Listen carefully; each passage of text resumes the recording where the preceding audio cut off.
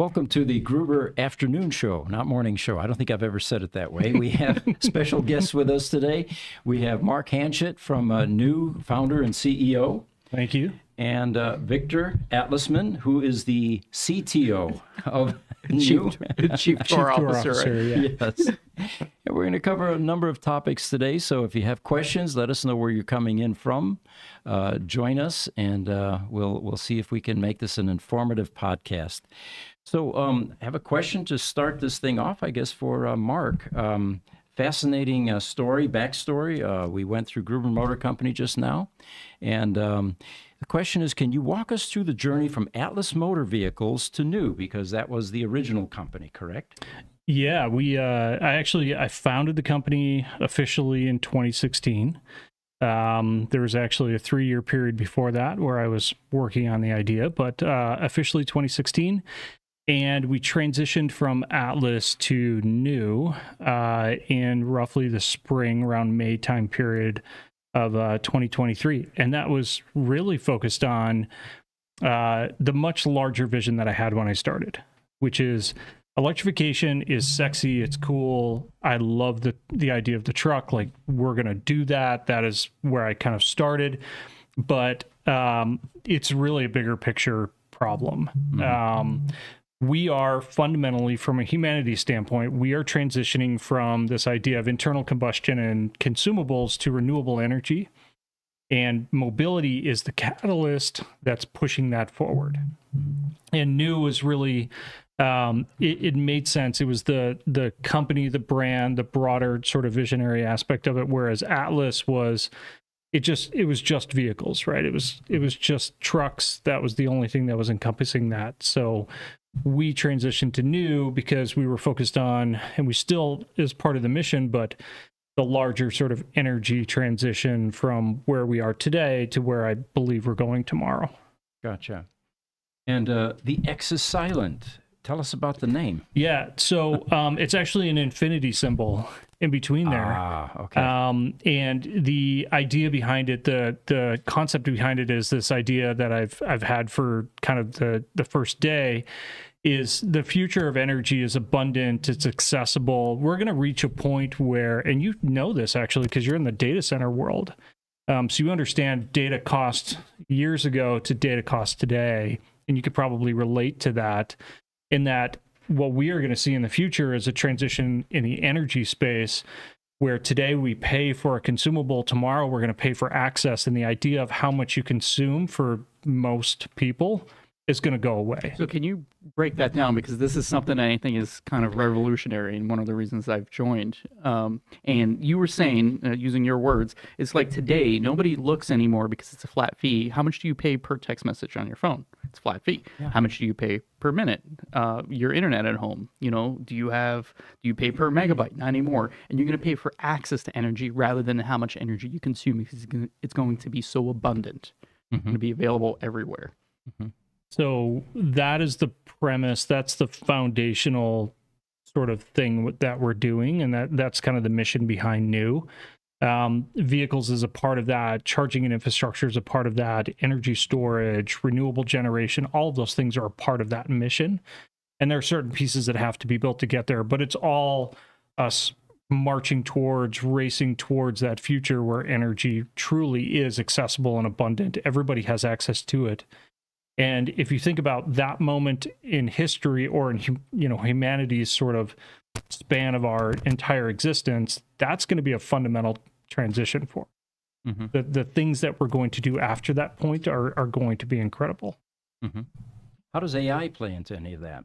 AI has a direct role in, from my perspective, the applications of kind of what we do after this. So today, if you think about AI and what it is today, it's a very power intensive thing. It's a very expensive thing to do. So as we start to transition in that way, our ability to scale that and learn more and develop that technology is going to it's going to accelerate that from my perspective, in my opinion. And then in terms of how we manage energy, distribute energy, that's going to be a fundamental thing too.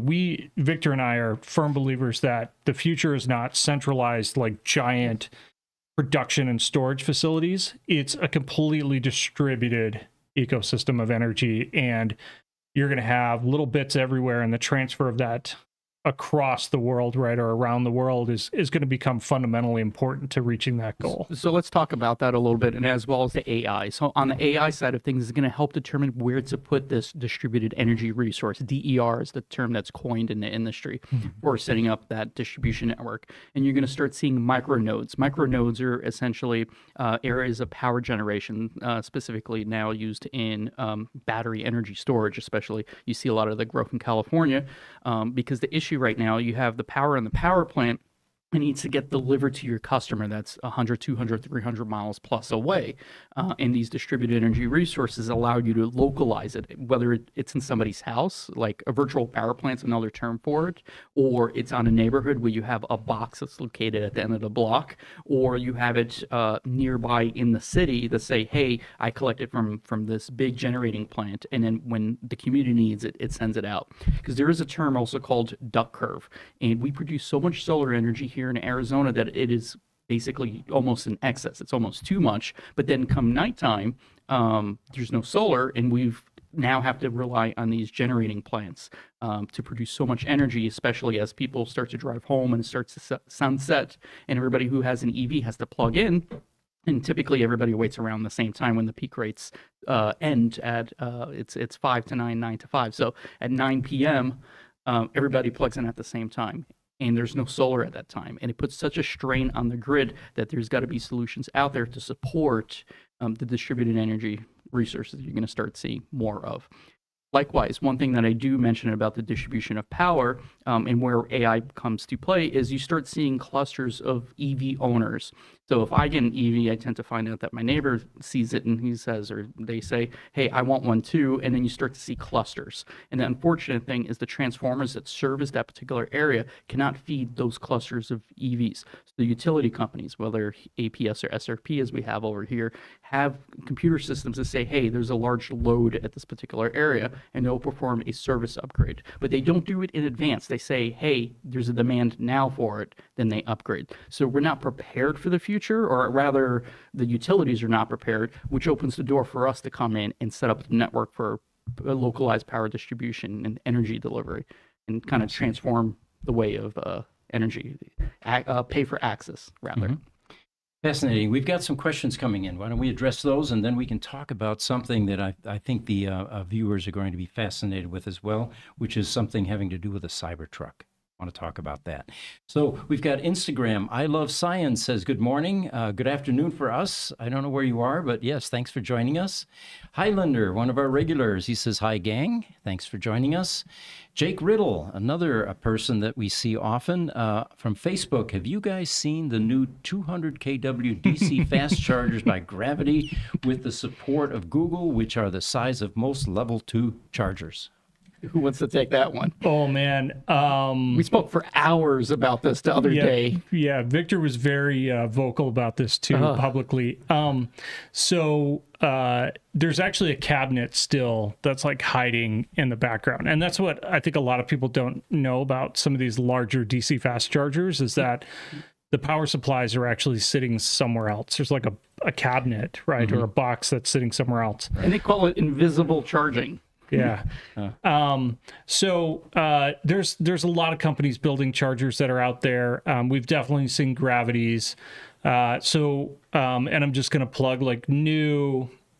We are technically the highest powered charging system that is publicly available today at 750 kilowatts, scalable to 1.5 megawatts in the current approach. And let's throw the caveat. When people say 750 kilowatts, or rather 200 kilowatts, what people don't know is there's a limitation also on the cable. Yeah. So just because somebody advertises 100, 200 kilowatts, their cable might not be able to support 50 amps, which means if you have like a 400 volt vehicle architecture come in and plug in, you'd be lucky to get more than 50 kilowatts out of a system. So usually when you see a charger rated at 350 kilowatts, it means it's probably rated at 1,000 volts, 350 kilowatts. So if you have a 500 volt, you're only going to get half that power. So true 750 kilowatts. Yeah. So if you deal with Tesla a lot, and Tesla will draw 670 amps like a Model 3, Model Y, Model S Plaid when they're charging. But that's the equivalent of a almost 700 kilowatt charger for most applications, because they're typically a 700 kilowatt would be like 700 amps and 1,000 volts, which no company does, I believe, 1,000 volts today here in the US anyways. So to that point, and this is where like all of the challenges come around charging. There's all that marketing that's out there of, oh, it's 200 kilowatts or 5 minutes for 200 miles or whatever it is. Well, we all know that none of that is actually true, because the vehicle side is the bottleneck, not necessarily the charger. Or to Victor's point, it's a 200 kilowatt charger, but it's 200 amps at 1,000 volts. So when you plug a Tesla in, it's 50 kilowatts, not 200. Certainly. So in the early days of prototyping, we hooked up a Tesla Plaid to our charger, a prototype charger. It was Kyle Connor had a Tesla Plaid. He came by and was like, let's crank out as much power as we could. At the time, we didn't have a NAX or a cable that supported Tesla, so we used an adapter. That adapter was only rated for 300 amps. And we're like, hey, this is a controlled environment. We can monitor the temperatures. And we released a video on this where we pushed double the amount of power, 600 amps into this vehicle. It didn't start as this is a controlled environment. It started with, let's melt this thing. Well, in the beginning, Kyle was okay with that, I take it. Kyle's like, he said that. It was. I warned him, and I said, we will be monitoring. We'll do temperature checks and make sure, hey, at any point of danger, we hit the e-stop, we'll end the test. Right. And we said, let's crank it to full. It's full send is his term. And we're the fastest non-Tesla company to charge a Tesla Plaid. We gave it everything it wanted, and we like to repeat results like that. Like with the Cybertruck, we're still today the fastest one to charge a Cybertruck, above even Tesla, because their V4 superchargers aren't out yet, so they can't support the 800 volt architecture. But we can, and we've proven it over and over. And there's some caveats, because there's one term that's marketing, and marketing plays a strong play in the education world. Like, I'll come back to gravity, because they advertise 500 kilowatts and it's not 500, but it's the same thing for the Tesla superchargers. Besides them being rated at 400 volts, because that's what most of their vehicle architecture is at, they're limited by the power. And then, if I'm assuming your viewers, your listeners have plugged into a supercharger, if somebody plugs in next to you, you've just given them half your charge, right? And you're there for twice as long. We don't do that. We don't derate the charger, and we don't split the power. So when we say a true 750, you're getting everything the vehicle asks for. Somebody pulls up next to you, you're still getting the full power. Now, it's unfortunate when lower powered vehicles come in, but that's the space that we play in. Chevy Bolt. The Chevy Bolt, yeah, at 50 kilowatts. And then the gravity, the lack of education on the gravity side for in marketing is they do split the power. So you would get 500 kilowatts as long as you're at that 1,000 volt range. And there's only one vehicle on the market right now that gets close to that, and that's the Lucid Air. And that's why it took them so long to convert to NAX, is because that higher voltage architecture makes it difficult to be compatible. So they actually have the battery pack splits between the 400, 800 volt architecture, same as the Cybertruck, same as the Rivian, so they can support the older standard. Not on the Lucid, right? Lucid runs through the power module. They have a 50 kilowatt, but they can get full power. But the biggest issue is a lot of the cables that exist, and even the liquid cooled cables, they're adjacent cooling. We discussed earlier about the immersion cooled cable technology that we invented to do the megawatt charging demo, and you're starting to see more of the technology come out there. But all the systems out there that have liquid cooling currently don't use that, and are limited to about 200-300 amps, which means a Plaid, even though it says 350 kilowatts on the charger, you'd be lucky to get more than 240 kilowatts. Hold that thought. Yeah. I think people want to hear more about immersion cooling. I was fascinated when you guys were telling me. You got a few more to get through here. YouTube Highlander, awesome guest speaker, gang. Thank you. YouTube Simon Harris. Hey, guys, I'm watching in London, UK. Love the suggestion about paying a flat fee for energy. Okay. Yeah.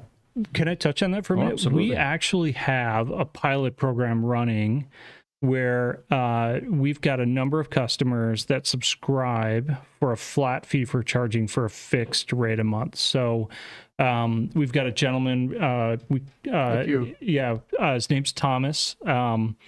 He has so far utilized 3.8 As of today, he has consumed 3.8 megawatt hours, enough for a town of electricity for a flat fee. For a flat fee every single month. So he doesn't pay extra necessarily, doesn't pay anything else. And we're testing this out today. And we're finding that customers love it because they can't necessarily charge at home. Or they do like Uber or Lyft, right? Or DoorDash or something like delivery services. And they're looking for that like consistent sort of rate and that low cost to get the most value out of what, their vehicle can do for them. And I didn't think it was public yet, so now it's public for everyone to know about, that it is an option, or at least you're going to see it soon. But one thing, we don't just talk about it. We are doing it. So when we say we want to do this, we are. So you pay for access to the charger, and it's all you can consume. And the price model around it is kind of like the buffets, like you have some that eat more, some that eat less. But the point is that you're comfortable because it's a flat fee. And so some months you might use less, some you might use more. But the whole thing is it's peace of mind. You don't have to worry, do I have enough to pay for gas tomorrow? Great analogy. Yeah. Sign me up. The buffet. Yeah, I don't even have an EV, but sign me up. YouTube Highlander, excellent question, Sean. Yes, agreed. And the question is, are you going to be competitive with charge point chargers being installed? So that's an interesting market in general for the general CPOs, charge point operators, as they call them, because there's also a company named ChargePoint and many of the others out there. And it is about what the costs are for the utility and what it costs in order to maintain the services at those locations. So it's a very competitive market in terms of kilowatt hour pricing. But we're the cheapest in the country right now at 33 cents a kilowatt hour. So if you come to our charger, it's at 1828 North Higley Road in Mesa. You'll only pay either a flat fee if you sign up for that, or 33 cents a kilowatt hour. Still half price to almost anywhere in the country. Amazing. For commercial charging caveat. So YouTube Highlander, he says, what's the expected lifespan of these chargers? So we target a minimum of 10 years of life for the charger or the system itself. Obviously, we're aiming for higher than that. But the reason for that is the capital expenses required to do some of these installs and deployments, especially for those that are in our partner program.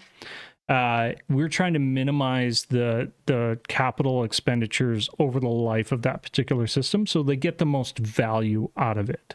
While we are focused on owning and operating, we also have a partner program where others that might be interested in deploying these systems on their property, maybe it's their business, whatever it is.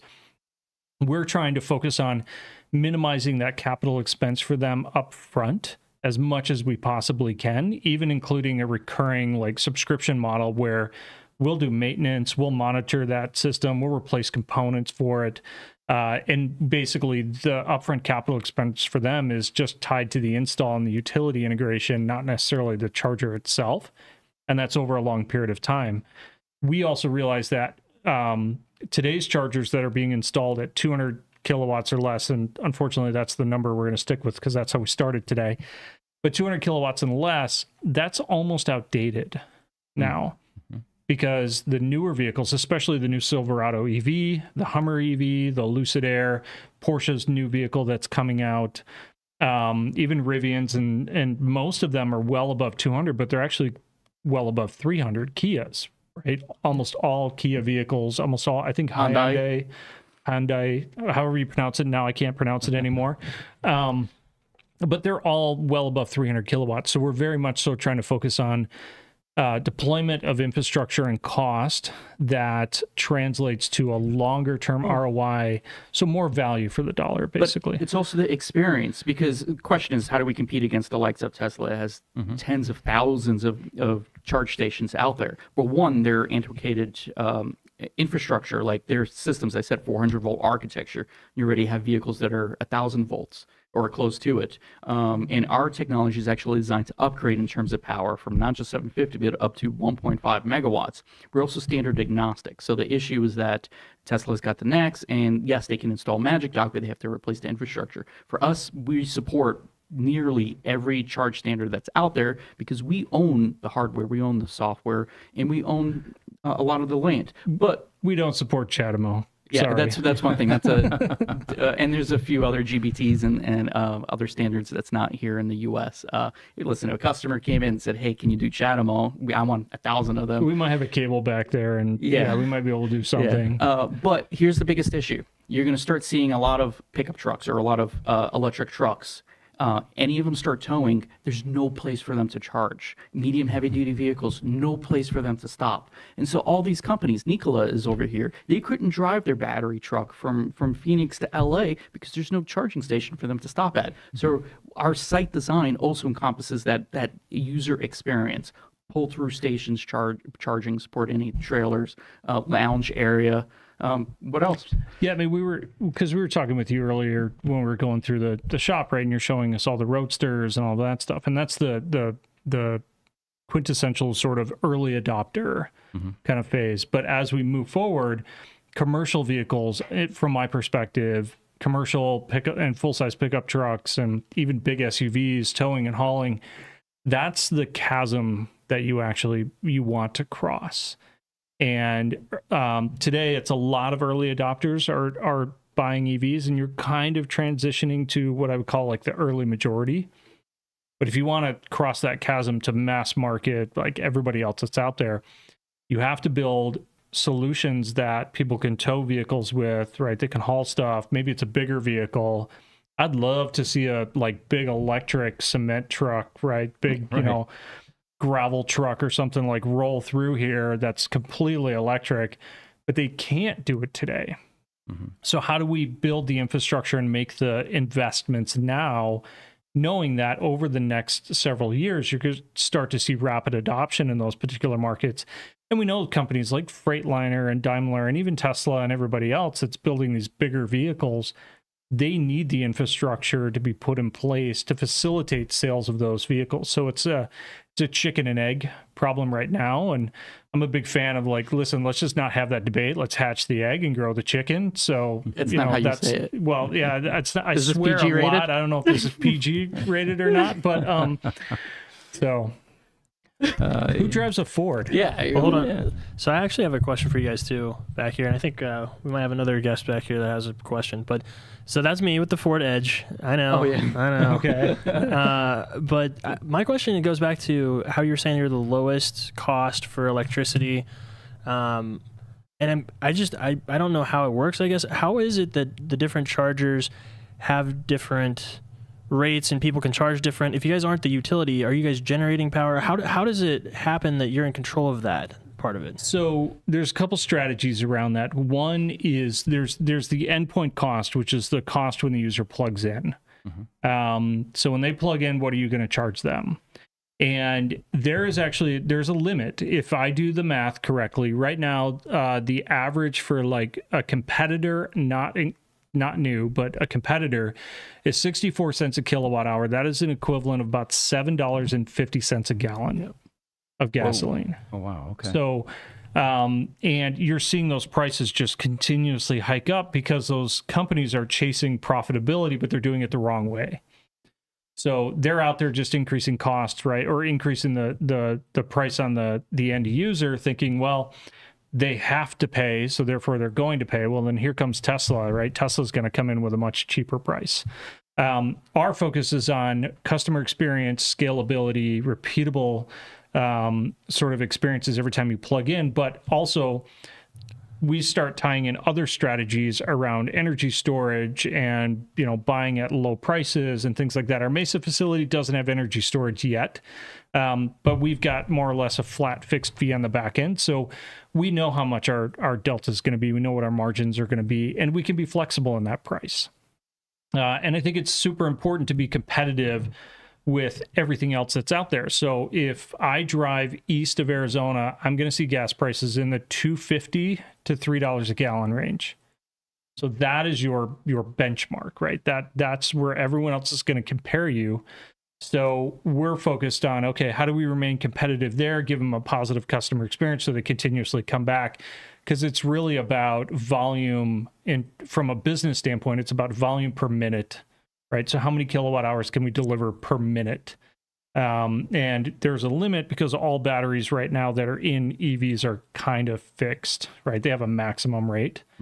But we know that's going to continue to change, but we could be competitive on price today because that's what people are measuring you against, right? They're saying, if I take a road trip, how much is it going to cost? What's the equivalent? And right now you're seeing articles that say, wow, my Rivian to drive across country is cheaper than my Honda Pilot. That's not a good thing. Yeah, there's added costs not associated with the product as well too. Like for example, gas stations with convenience stores.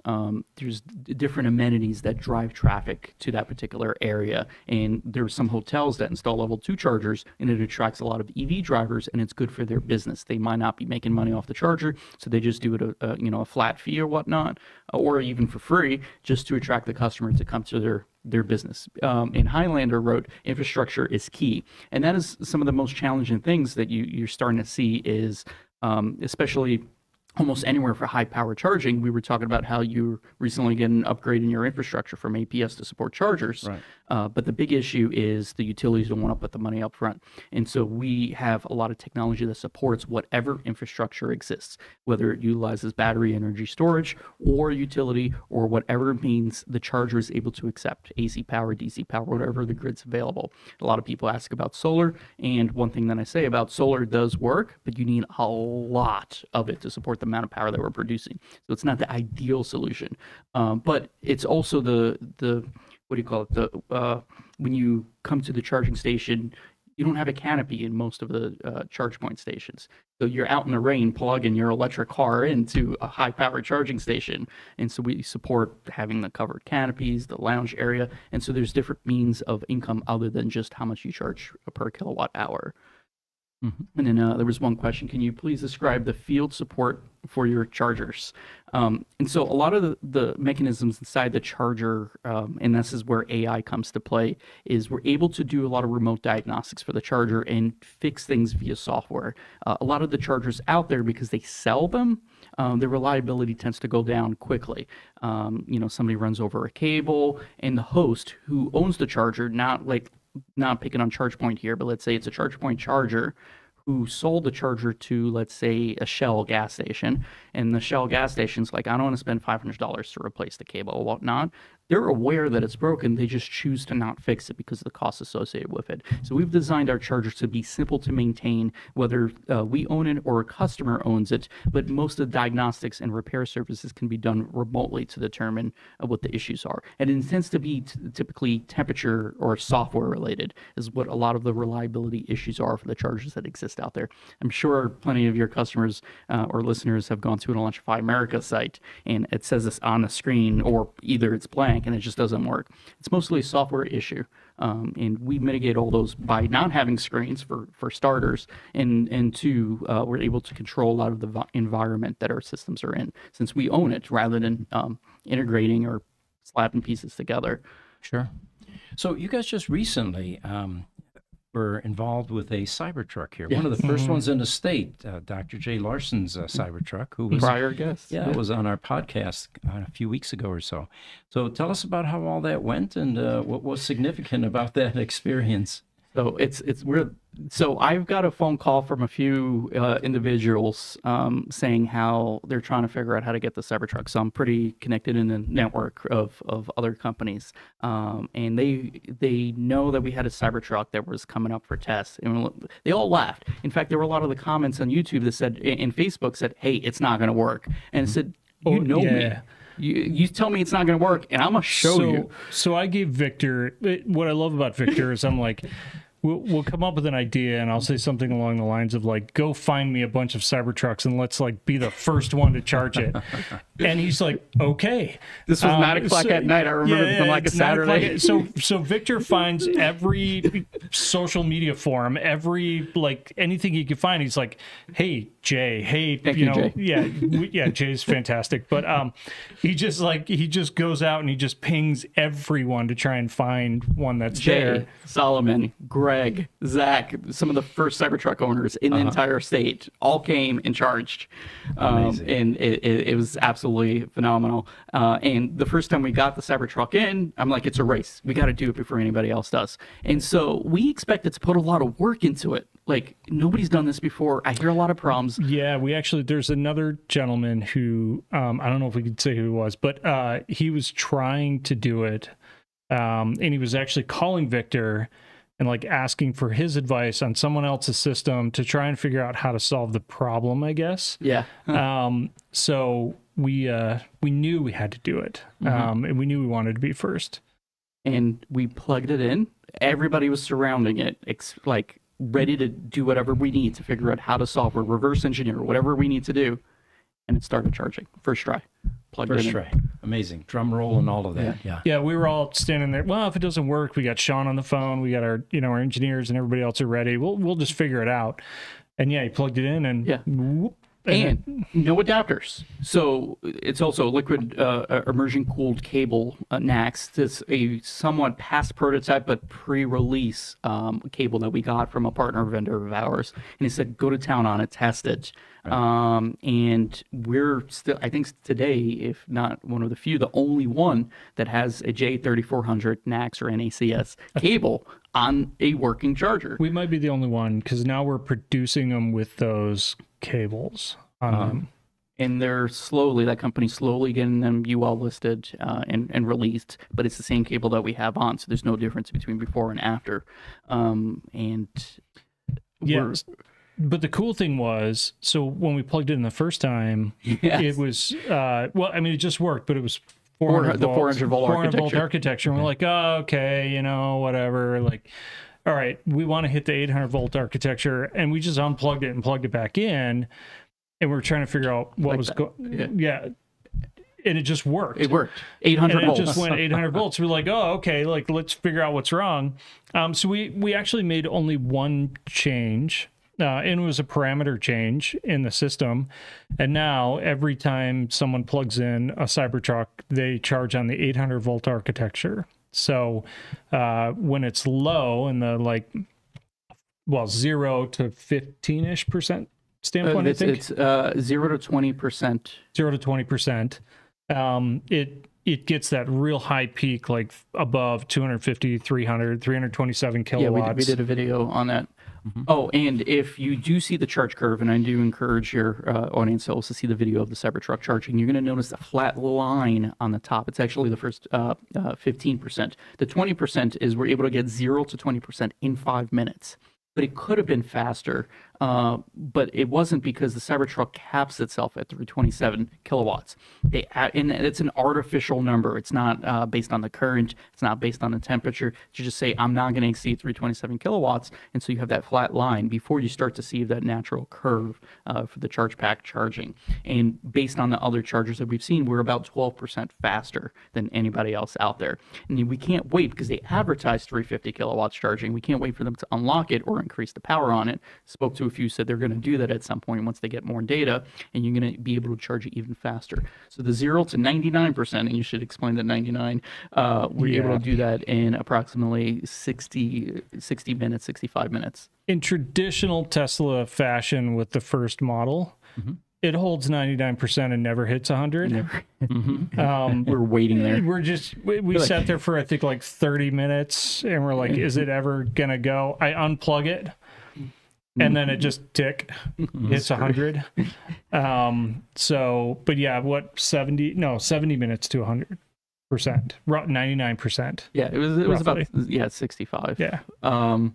And we've done the test multiple times, so we can confirm that to be pretty accurate.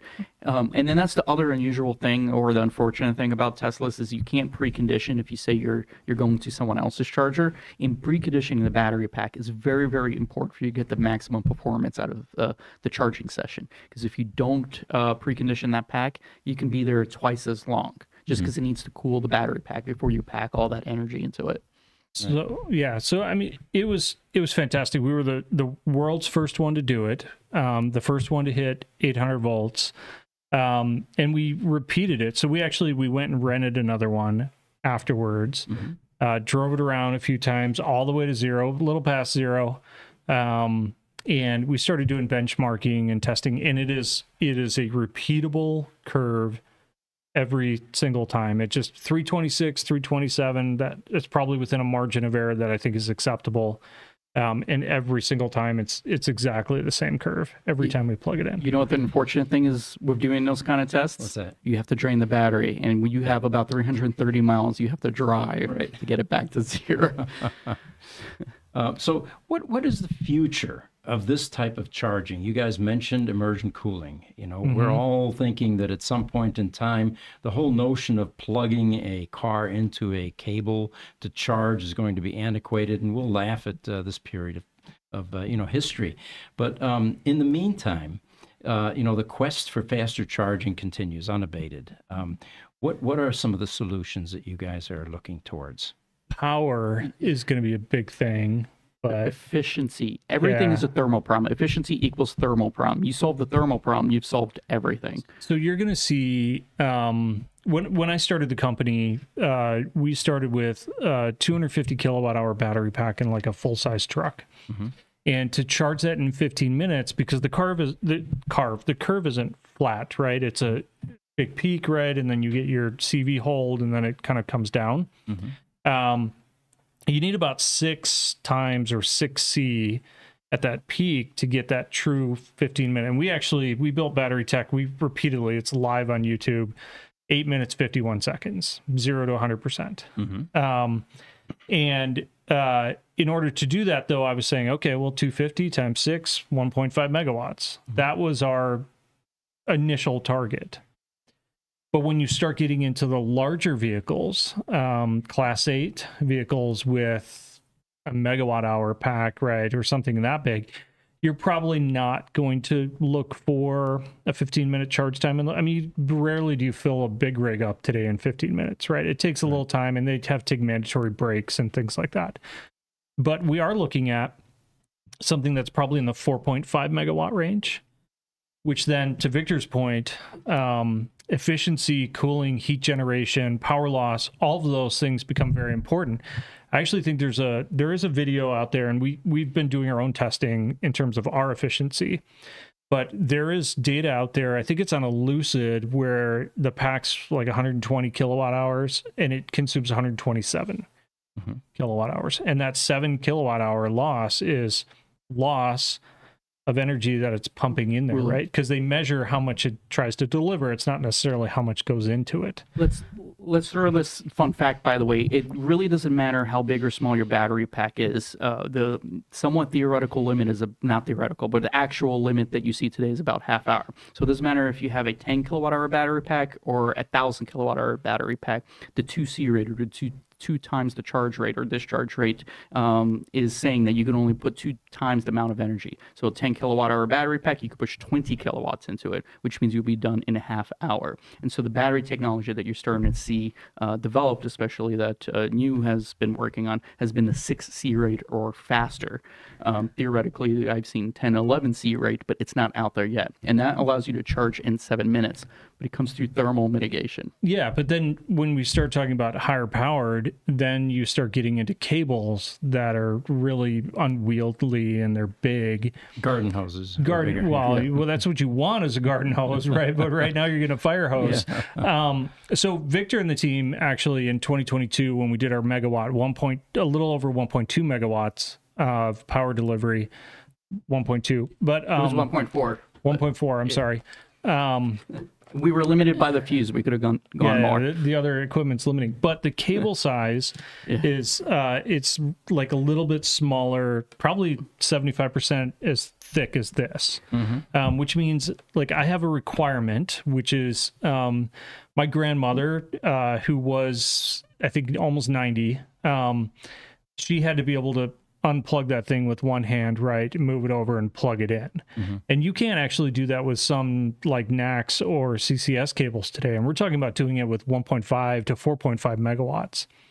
So immersion cooling within the cable, which basically means the coolant has to touch the conductor. There can't necessarily be an insulator inside there. And then it has to be isolated on both sides. that's going to become incredibly important for the future, because you're looking at trying to create the most flexible cable you possibly can, something that everybody can handle, Right. but it can dump a lot of current into that particular, say at 4,000 amps through it, with the minimal amount of energy lost while you're doing it. It's possible to make a really small cable, but then you're going to lose a tremendous amount of power or energy and heat generation, even though you can keep it super cool. And when these guys did it, I think the temp on the cable was like 30. Yeah, we kept it steady for a half hour. It stayed around 30, 32 C, and the target was to not grow a degree every minute. And we theorized that it would be 12 minutes before the cable would hit 50, 55 C, but it didn't, because we were actively cooling. And it's also one of my interview questions is, our conductor is this thin that's inside, but it's liquid cooled on the outside. And I asked, can you push 1 million amps through copper conductor that's this thick? And it's interesting answers that I get, because I love theory when it comes to it, and then testing that theory is you could push more than 1 million amps through a conductor this big, but you have to deal with the heat problem.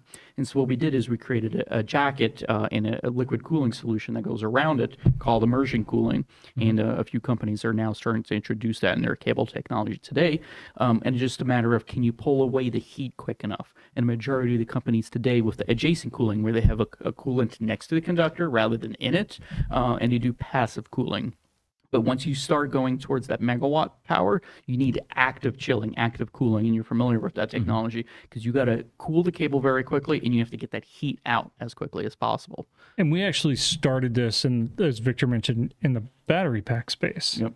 So your typical cylindrical cell, this is a cylindrical cell. It's wound inside there, right? There's a tab welded at the bottom. There's a tab up top, and there's a big air gap actually above it. When it comes to pulling heat in and out, like Tesla likes to cool on the side of it, right? Rivian cools on the bottom. I think Lucid cools on the bottom, and a couple others do too. Faraday Future runs a coolant around it, like a submersion coolant around it. But a cylindrical cell is actually a very piss poor conductor of heat, because in theory it could be very good, but it's not, because you're insulated on the ends and on the top and everything else. So our original technology around things like immersion cooling, and why we were doing similar stuff on the cable side, was because we were actually we were developing battery cells that were engineered for thermal efficiency. So you have all these like copper aluminum layers in there. Those are perfect, well, relative perfect heat conductors. I mean, you know this, right? You know, like you have those big heat sinks, right? Yeah. And all that stuff. It's basically all those little veins that are on the heat sinks. Yeah. I turned the part of our technology is I turned the anode and cathode, which are those little aluminum copper sheets, into the veins of a heat sink. And then the rest of it is working like a radiator does, where we run a high dielectric coolant across the top and the bottom, and there's like a heat sink and some features to pull the heat out of there. That is one of the keys to developing battery technology that can charge very, very quickly. It doesn't actually matter if it's solid state or anything else. And what we found is we were seeing a delta anywhere from 2 to maybe 6 degrees C, whereas a normal cylindrical cell will see 18 C delta inside there, whether it's from, the side to the center, right, or top to bottom. Right. So one of our key technology pieces, though, is around what we do. This is interesting. Everything you develop for a vehicle is applicable in the charging systems and the charging technology, is applicable into energy storage systems and distribution. Right. It's all the same stuff. Yeah, that would make sense. The type of coolant that you guys use, I mean, we're talking about 1,000 volts in some cases, right? Yeah. Or higher. Yeah. What about conductivity issues? How do you get around that? So this is especially working in the water world, and it's another interesting thing I like to talk about. Water, H2O, pure distilled, I mean, you can go type 2 RO water, is highly resistive, not conductive. So a lot of people don't understand that water has different conductivities. And so if you buy distilled water and you put 1,000 volts into it, you shouldn't see any electricity, depending on how far away your leads are. Distance is part of the equation. And so that is one way of cooling. So you have a lot of water glycol mixtures for coolant systems with anti-corrosion in it. And that is kind of the primary method that a lot of companies use for cooling systems. You also have oils. So the issue with oils, it's a lot more viscous, especially when it's colder to pump around, but oils also highly resistive to electricity. Yeah, think like your mineral oils and or a version of that anyways. So like the utility transformers, sometimes you see them on the streets over there and they have the fins behind them. They typically use like a vegetable or a mineral oil in there as their coolant, and it's able to wick away a lot of that heat. So there's a lot of different coolant solutions, but those are the two primary ones that you see on the market. If you use water glycol, like we used an oil-based and some thinner-based solutions. The lower the viscosity, though, the higher the temperature, the operating temperature of it. So if you want something that works at like -40, then if you go lower viscosity, it'll work at -40. The higher ones, they get like gel and they solidify and stuff like that. So there's like a whole bunch of challenges there. If you use water glycol, which is kind of the accepted standard, right? It's like antifreeze. It's use it in like all vehicles. Don't use antifreeze though. Yeah, don't use that. But different type of glycol. Don't pour it in the pack. But if you use some of those, the dielectric strength isn't necessarily high. So then you start getting into isolations. So you're physically isolating the coolant solution with the two differentials of the terminal. So it's not just the liquid never touches, but the component systems and everything related to the pumping, the cooling, and all that stuff, they don't touch. And therefore you have a relative physical barrier in between them.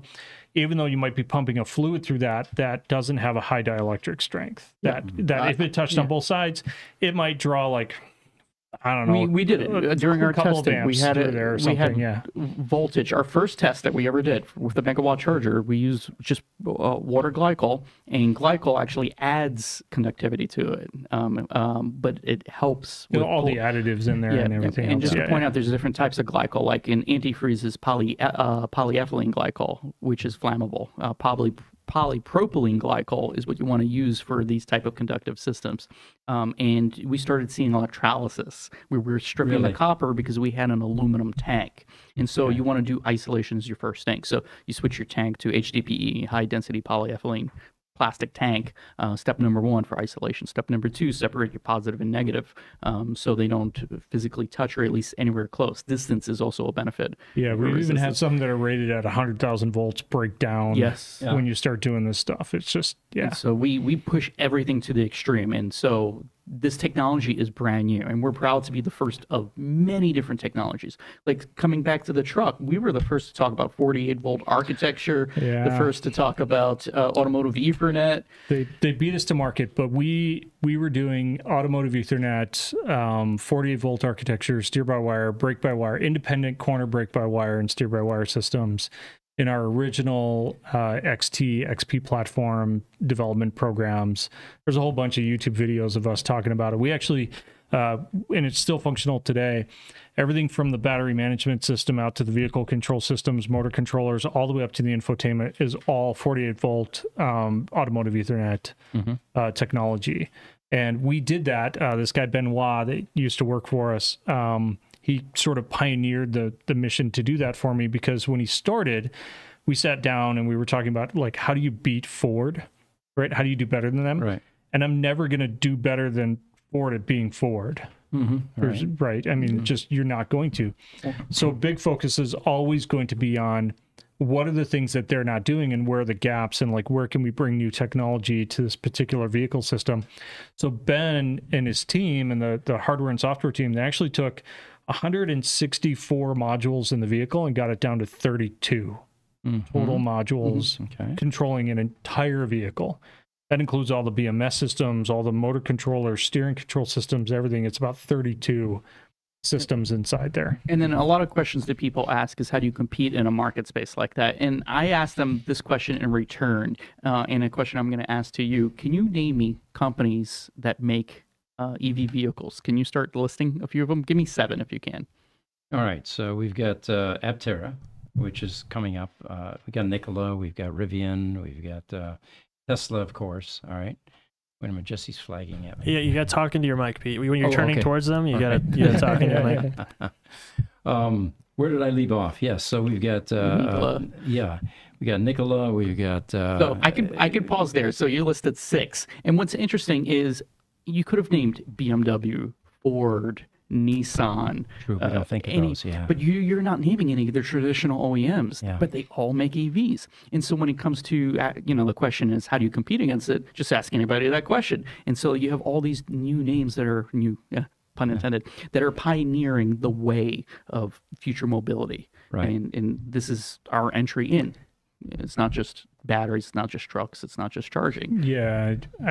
Can you name a company, a big company that has, we're just going to let's turn it into a quiz. Name a big company that has delivered something that is so incredibly innovative that it changed the world. And it was born out of that big company, out of their core product, out of like something that is there, and think like the iPhone moments, right? Or something like that. Can you name a very large company? Apple was smaller at the time, right? But name a big company that has done something like that. What was the company I used to work for? Digital Equipment Corporation. Former IBM, right? Yeah. Yeah, part of the landscape of the 60s and 70s, large mainframe manufacturers. The companies that innovate. We've got a billion questions up there. Should we get to some of those? Sean's got a good question over there. Thank you, Sean. Excellent question. Do you want to read it, Mark? Oh, how much EV charging does it take to break even for your system? Oh, no, sorry. Oh. Yeah. I think you passed. There was questions earlier. Oh, yeah, that is the question. Sorry. Oh, we have a long list here. Sean Boker. Yeah, Victor's not allowed to read anymore. I got these sunglasses. But Sean, is it Boker? I apologize if I butcher your last name. But how much EV charging does it take to break even for your system? Apparently, Sean is looking at putting in several in places off the main highways. So depending on usage, your ROI on a charger install could be a year. It can be as long as 5 years for that particular install, which goes back to why we target 10 years, just from a capital ROI perspective. But you will start to generate cash flow immediately upon install. So let's dig a little bit more into that. Like the example, and one of the reasons we chose Quartzsite as our first flagship site is because the traffic from Phoenix to LA, like people drive this nearly every single day. 17,000 vehicles average per day go through that I-10 corridor. And so when it comes to utilization, you look at what's in that landscape, and there's not much. You have 4 CCS chargers that's perfectly in the middle in Quartzsite, and my vehicle cannot get past Quartzsite, so I have an Audi e-tron. I have to stop there to charge. And we did 2 videos. That was a personal choice, and wife's car. It was a wife's car. And so, but I've done that trip nearly a dozen times, but I have to stop there. And we've done videos, and we've waited there 2 hours to charge. So when it comes to utilization at that site, you're basically guaranteed to get vehicles charging at that location over there. But then if you put yourself in the middle of nowhere in a city population, well, that's technically not nowhere, but you put yourself in the middle, a lot of people charge at home. You have, let's say, close to 90% of EV owners charge at home. So why would they use a charger like that? So highway corridors are the ideal location to put high-power charging stations because people are en route. They don't want to stay there for hours. They want to keep going. In a gas car, a trip to LA takes 7 hours. It took me 11, and I've done it multiple times. It continues to take 11 hours, no matter how fast I drive. And then the trip to Vegas, for example, from Phoenix metro area, the direct routes, that 89A highway, Kingman, Wickenburg, and I can't make it to Kingman. I've done it just barely at the teeth of my skin, or whatever the phrase goes. You just have to drive really slow, 40 on an 85 mile an hour highway, but you'll make it there. That's another ideal location. So if anybody has a property in Wickenburg or any other highway corridors, send us a message. Wiki up. What's it? info@nxuenergy.com. Is that a good email? Yes. Yeah. By the way, that is the company name. That was another question there for those of you just coming into the conversation. We are here with 2 gentlemen from Wait, it's over here. Yeah, there it is. It's on his shirt. We have Mark Hanchett, CEO, and our CTO is Victor Atlasman. Now, here's an comment from Kirill Elizarov. He says, does Tesla know about your ability to charge a Cybertruck? So I have tried multiple times for somebody, please contact me, LinkedIn, Victor Atlasman, as it sounds. I have sent messages, I've communicated through channels, but every time I send a message, I get silence in return. So I'm part of the SEE committee, and Tesla does not attend that committee. Not anymore. They exited out of the megawatt charging committee. Even the J3400, which is the NACS committee for their plug, they're pretty silent in it. So they tend to be very quiet about it. I sent a message through a friend to say, hey, we've charged your Cybertruck. And the response I got back was, how? Show me the charge curve. Sent it. And then radio silence. And even the mayor... I don't think you were supposed to. No, this was public. It was public at that time. Yeah. Well, no, we announced it publicly, but I don't think Tesla expected anyone to do it. Yeah. And then the mayor of Mesa, Mayor John Giles, actually went last week to Giga Texas. And he talked about the charger, but there was not any of the ops people there. And so... some of them are aware, but please, somebody reach out because we definitely want to work together. Interoperability is one of the most important things when it comes to charging because there's systems out there that are just incompatible with other vehicles. We make sure our charging system is compatible with 100% of the vehicles out there. Or 99. I'm going to pull CHAdeMO out. Sorry, Nissan Leaf. But there are adapters out there available. So we occasionally get Tesla people chiming in. So if that's the case, or if any of you are watching and haven't chimed in, please pass on the information. Highlander, his famous phrase is, yes, kindness is always free. And YouTube, Highlander also says, wow, awesome podcast. Simon Harris, the active cooling sounds amazing. Yeah, that's if you've ever handled a competitor charging system in an Arizona summer, that cable is hot and we can maintain that. It's almost like it's cool that you want to hang on to it, right? Like it's nice and cold. YouTube, Simon Harris, do you guys think anything might replace lithium in the next 10 to 20 years? That's a long time frame. Yeah, 100%. The beauty of electrification and this sort of energy transition is that almost anything can be the energy source that powers it. I do think batteries, energy storage, charging infrastructure is going to be around for probably the next 50 plus years. It's a thing that must happen. But there's going to be a future where you probably have some nuclear, fusion reactor of some kind or whatever in your car. And we just woke up, Jesse. I'm a big fusion proponent. Are you, what is the movie, Demolition Man or whatever, right? When he has the... Yeah. That's classic. Yes. But there is, and I think it's GE that is doing a pilot program right now for these micro-nuclear trailer-based systems to power up. Yeah, and they currently use them. I mean, obviously, submarines have used them for a long time. And then there's satellites that use these. So you're going to start seeing them more and more. Kind of going off that other kind of technology, what do you guys think about inductive charging? Oh, the hot subject. Oh, man. I think you were hinting at that earlier, actually. Yeah. So I would say inductive charging on my cell phone is amazing. Yep. Get rid of the plug, right? There's no reason to have it. Do I think that's going to happen with the EV? It's tough. Actually, Hillary, who is our senior director of engineering for charging systems, she actually started her career in this space with a company doing wireless charging, and they're still working on it today. Do I think it's going to take off? No, I think the challenge that you have with that is actually probably the same problem you had with this before they did the MagSafe. And there's a company actually in town started by a couple of guys from the former company that I used to work for, doing a tabletop stuff where you could set the phone anywhere and it'll charge. There's probably a path where wireless charging becomes a reality, but there's a ton of just challenges in terms of alignment and narrowing that down and power delivery and stuff. And it's getting more efficient. I think Qualcomm's claimed above 90% efficiency in some cases. So it could get there, but then when you start talking megawatts of power, that's a really big coil. Yeah. Maybe. Actually, it could be wrong. It could be a lot of current.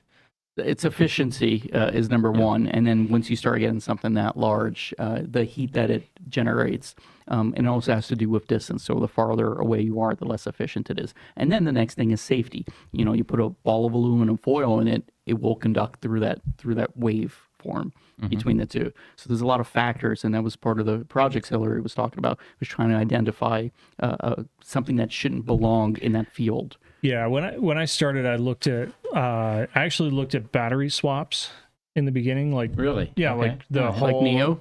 Yeah, like Neo, like exactly Neo, like exactly.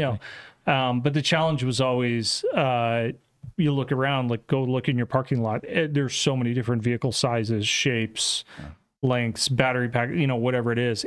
I'm not convinced that truly scaled. But that's where I started, because I mean that could be a 5-minute swap like Neo does, right? It could be super fast, and it eliminates the high cost of the battery pack and what's there.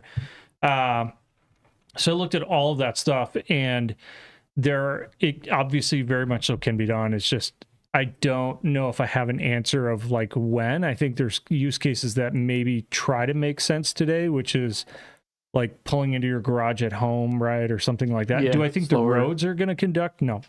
Yeah, the cost. The cost is way Now, too high. The battery swap to is an build the interesting infrastructure. conversation that I have with people, because here in the U.S. culturally, I don't think it would be accepted, because the issue is, and I was talking earlier about it, where I'm probably the worst EV owner possible. I fast charge every single day. It's I because drain the car. You're trying to break it before your warranty runs out.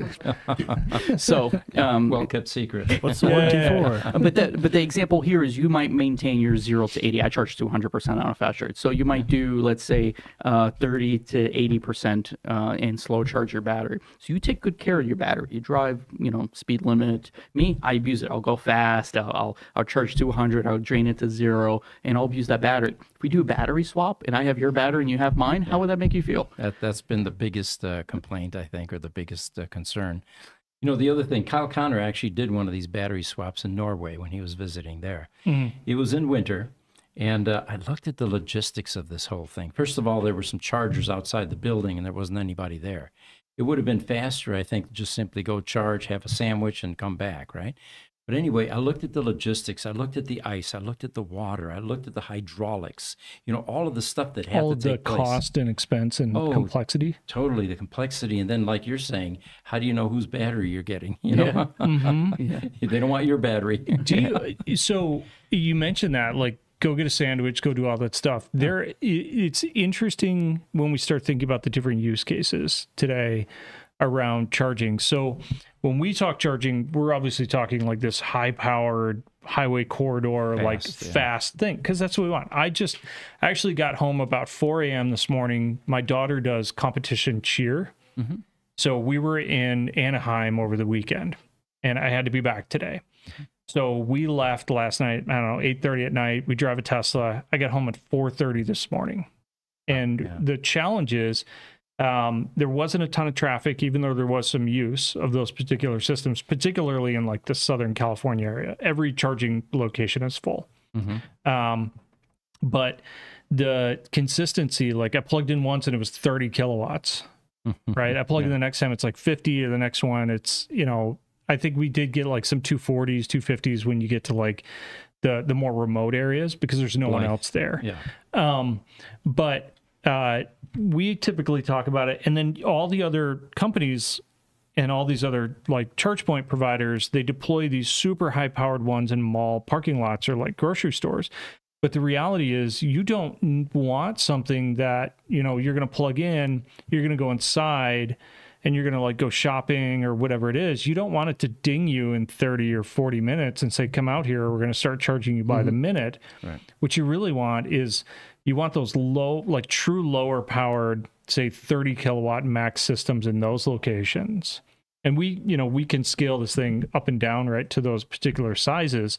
And I think that's critical of, there are different use cases for different sizes. And a lot of them are trying to figure out like, well, 200 kilowatts, but it's in a mall. Well, the people that are pulling in there are the ones traveling somewhere else. They don't really want to go to the mall. So put the higher powered ones for the true travel corridors, come in and put lower powered ones for the people that are at those locations where, you know, they want to go shopping. My wife and my daughter, they spent like 3 hours at the Scottsdale Mall. I think 3 hours at the mall. I don't know what they're doing there. That's not my area. But they don't, you know, they don't need a 200 kilowatt, 300 kilowatt system at the mall. They need something slow that's going to trickle right, fill that thing up. So then when they come home, they can come home. But if she's running around doing errands all day, right? And she's like, yeah, time it matters, right? You want to plug in, go quickly, but you want that like in those travel corridors. Right. Don't know what the solution is for that. It's just, you have to balance between the different locations. Mm-hmm. More chargers. Highlander, 100% on the distilled water, or any water electricity takes the path of least resistance, and that's not water. That's right. Highlander also says, I'm loving this podcast, and it's rare for me. What does that mean, Highlander? You don't like our other ones? I know what he's saying. Instagram, Mahmoud.zim says, hi there, welcome, thanks for joining us. YouTube, again, Highlander. Fusion Forever, he just mentioned submarines. You know, I'm a nuclear submariner. He is, yes. Yeah, you know, a fun fact, I'm actually certified in the state of Arizona as RSO. That's a radiation safety officer. Oh, really? So I'm an ASU grad. I don't know how we got a safety. I have certifications in the most random things. Yeah. A grade D water operator for New York City. All these random. Victor's the guy where we're like, hey, we want to do a video. Let's melt a cable. He's like, car battery, 2 wires. Let's go. Yeah, let's do it. And so ASU offer this course for doing the certification as a radiation safety officer, especially since APS has Palo Verde nuclear plant over here. You know, it's something that's very interesting to me to learn about, you know, how you enrich uranium and then how do you design reactors, but also hospitals and doctors' offices. You're going to notice that a lot of the radiation equipment are either on the top level or the basement, so you don't have to shield all 6 walls. Oh, okay, and that's the reason they do that. So they typically have it on the top floor, so they don't have to protect the ceiling, because it's very expensive to do those layers of either concrete or lead. And there was an interesting story where there was this clinic, doctor's clinic, that had X-ray equipment next to a nail salon, and without actually protecting the walls, and that's why they have the RSOs throughout the country, and realizing that it was irradiating the ladies that were getting their nails done. Oh my God. And this is many years back, so they enacted all these safety protocols for all this equipment. I'm always concerned when, like, I'm getting an X-ray, right, and they just like put something right here, but then the other person, the lady, like walks behind a you know, like a wall and whatever. I'm like, all right, whatever. But they've actually now used a lot less radioactive material than they did back then by like hundreds. And if you fly, you're exposed to more radiation than you are in an X-ray for an entire year in one flight. Yeah. Really? Yeah. So and it has to do with the sun, because there's less material, basically atmosphere, to protect you. And as you get closer to the sun, you're hit with more radiation. Right. All these random. Adds to my fear of flying. Yeah. Some other random facts, because I love these random facts. So electronics are affected by altitude, and it was something I did not understand until an applications engineer from a semiconductor plant told me why. If you install something on the top of Mount Everest, it has nothing to do with air density. Solar radiation actually affects, the gamma rays actually hit the silicon wafers and affects your performance. So your charger performance, you might get 100 kilowatts on sea level, but you might get 95 kilowatts of energy from being in the mountain. I'm doing a gross exaggeration here. Yeah, a little too far exaggeration. But that has to do with solar radiation. And it took years for them to figure that out. Well, guys, we're running on to almost an hour and a half here. It's been one of the most fascinating podcasts we have done, extraordinarily technical. In summarizing, what can you guys tell us? Well, I mean, I'm, you know, founding new, coming through this, the journey that we've been on, everything has been this, it's been a lot of fun for me. We were talking earlier today, right? It's like, what else would you do? Right. This is the only thing I know how to do now. So, but today we're really, I love what the team is doing. We are a smaller team now than we were a year ago. We're still doing innovation and technology, but I'm really, really, truly excited about kind of the future of infrastructure, energy, in particular charging, and what we're doing with like the new One systems, everything we do is forward thinking. Everything is, it's not today. I'm not solving today's problems because today's problems are already solved. We're really trying to solve tomorrow's problems and bring value tomorrow. And the picture of tomorrow is going to be incredibly exciting, at least for me.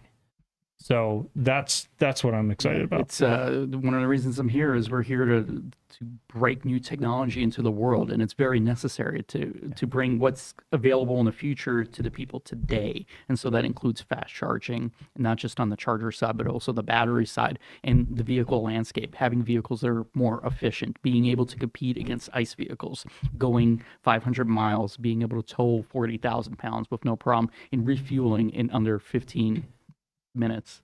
Is really, really important technology that needs to get out there. And then same thing, energy, distributed energy resources, allowing people to have access to electricity basically abundantly everywhere.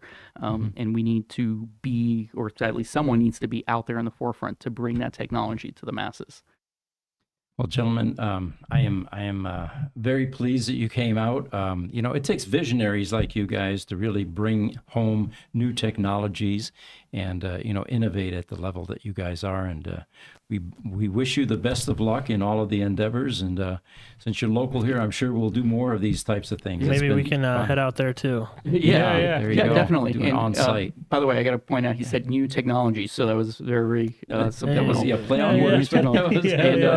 We also do a podcast, and so it's called the Disconnect Podcast. You can find it on Spotify, YouTube, and other mediums. And we pretty much push a video at least once a week of the technology that we're working on. Recently, we did the Cybertruck Curve, and there's a few other vehicles that we're working on to demonstrate the maximum amount of power that these vehicles are capable of and showing the cutting edge of everything that's out there. So, you know, open invitation for you, a tour and guest role in a podcast. Well, and our audience, we appreciate all of the comments and the inputs, and we will see you tomorrow morning. Tomorrow morning is our EV podcast at 10 a.m. Mountain Standard Time, and 11 o'clock we go to the Tesla Roadster podcast. Sweet. And we've got a lot to cover. So, again, thanks for joining us. We'll see you next time. Thank you.